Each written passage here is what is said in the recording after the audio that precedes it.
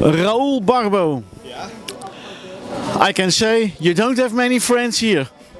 Oh, thank you then. No. It was awesome. A really nice game.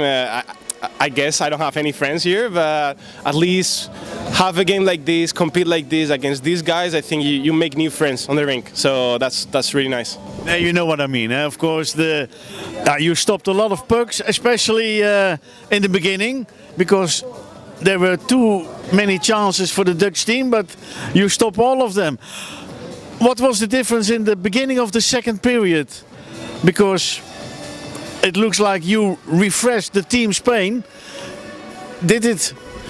Basically, we all did. We came up to the first period saying, hey, boys, we can play against these guys. They're good, but that's what we wanted to play, right? It was a nice team to play. They were really good. So we got stood up, and we did. And the first 10 minutes of the second period, we kind of like play against them. I think they realized, holy fuck, we can play. And we scored three goals. Fast goals, and then they realized, okay, let's play. And after that was a really tight game, so I really enjoyed it. It wasn't me, it was basically the whole team. Yeah, the team was working their ass off.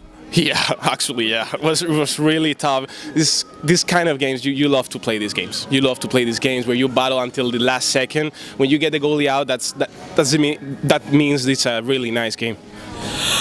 But now the next round, it will be much more difficult. Next round is going to be really tough.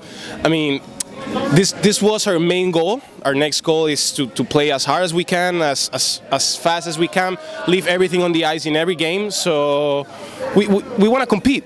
Whatever we do is going to be the 100%. No, congratulations. Thank you so much. And good luck in the next round. Thank you.